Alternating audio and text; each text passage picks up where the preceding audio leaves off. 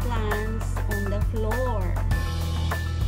But it seems they don't like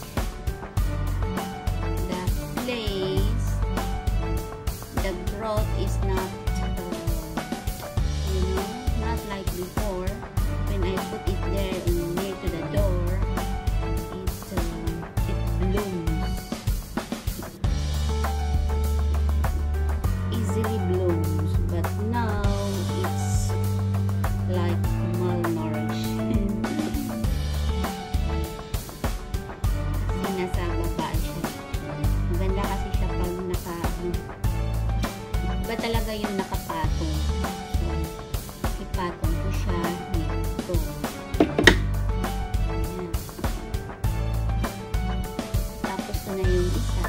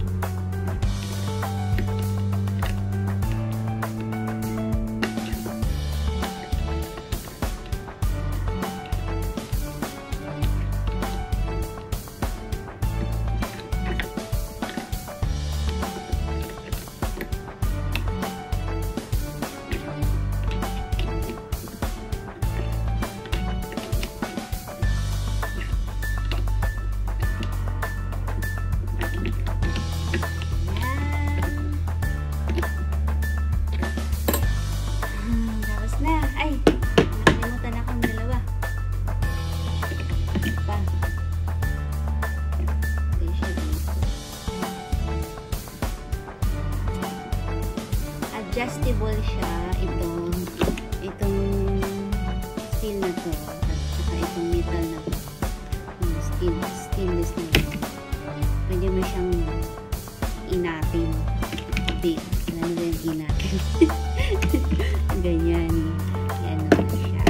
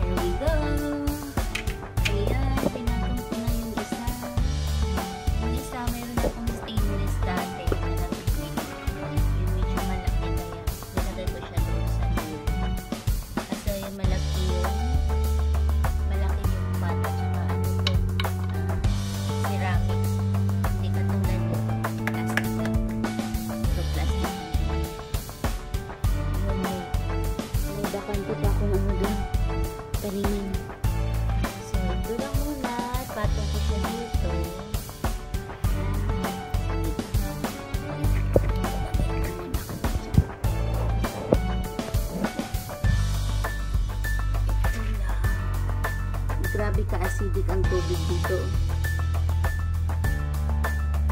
Ano? Ayun. Ayan. So, lumusot siya. Nag-adjust siya. Please, nakalisot yung tawag yun yung saluran ng water. Ayan. Saka yung isa.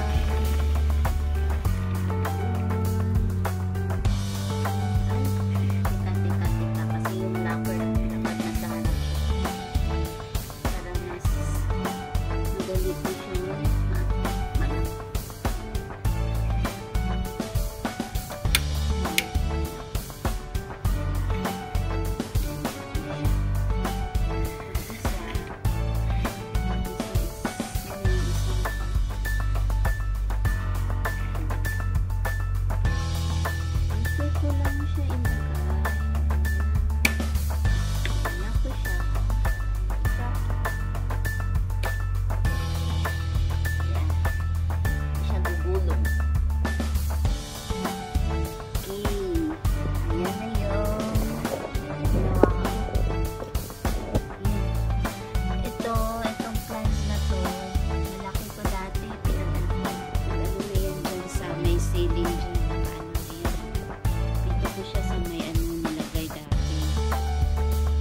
Ngayon, start ulit ng panibago. Yun, ang natira nito after nung lockdown is ito lang. Ito bago to eh. Nakuha ako doon. Nahingi ako. Ay, ito at saka ito. Ito yung nakuha ako ng isang ano doon sa bahay. Humingi ako doon kay June. Ito yung sa natira na ano at saka ito. Ayan na, ano siya. Tumubo agad. Parang namatay. Buti may tumubong maliit na at ang aking snake plants. Ayun lang. Yung natira kong mga flowers. Ito yung nag-vine doon sa ibabaw ng table post natin. Marami na sa amin na malaki. Ayan, puto din natira. Start ulit. Malaki na to dati. May ano siya. May natira. Maliit. Nag-survive siya. After nung last year. Ito ang bago kong binili.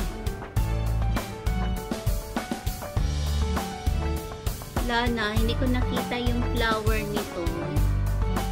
Anto lang dahil last week pumunta ako yung Sharjah. Ayun, pagdating ko wala na, lawas na. Ayun, yung sunflower ko namatay.